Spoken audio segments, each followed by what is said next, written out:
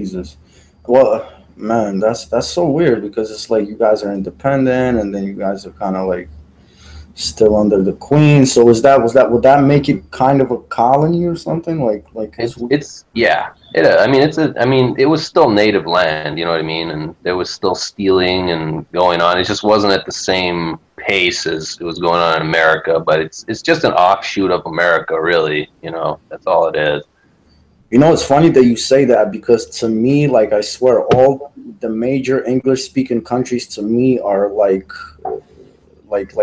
English colonies, man. If you look at all of them and the similarities, like in culture and like all these things, they're so similar, man. To me, like you look at Australia and you look at Canada and United States.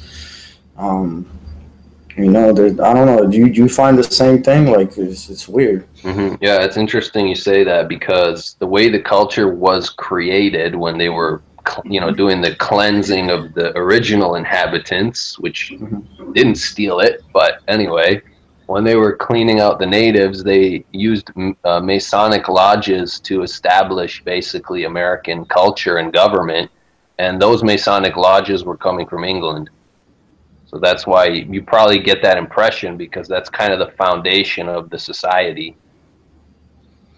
Yeah, that was kind of like my own observation, man. It's crazy you say that. You guys celebrate Halloween and all that.